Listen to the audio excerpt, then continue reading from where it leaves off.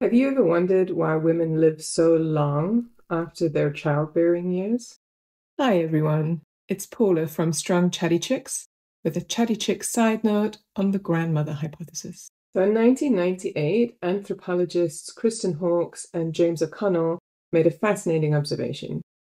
Among the Hadza people of northern Tanzania, post-menopausal women, or grandmothers, played a vital role in foraging and providing valuable food resources for their community.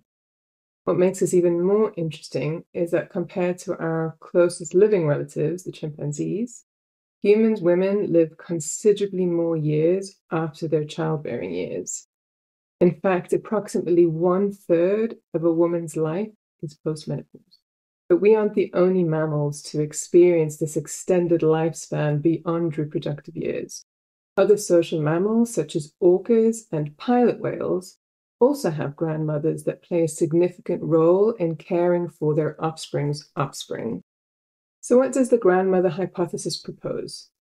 It suggests that grandmothers promote the survival of their grandchildren by providing them with food, protection, and knowledge. By taking on this caregiving role, grandmothers allow their daughters to have more children and invest more time into each child.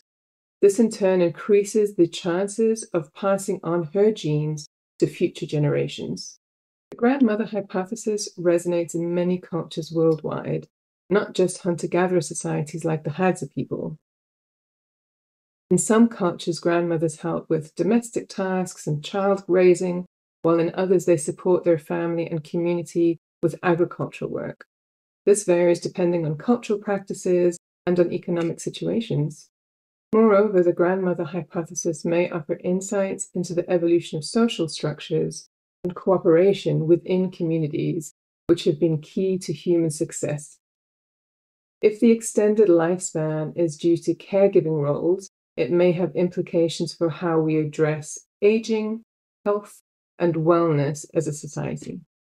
Thank you for listening, and remember, the wisdom of grandmothers continues to shape our world in remarkable ways. Please like, follow, subscribe, and share with anyone who has a grandmother or anyone who is a grandmother. Join us next week for a new episode of the Strong Chatty Chicks podcast, where we'll be talking about personal training. In the meantime, stay strong and stay chatty, you strong and chatty chicks.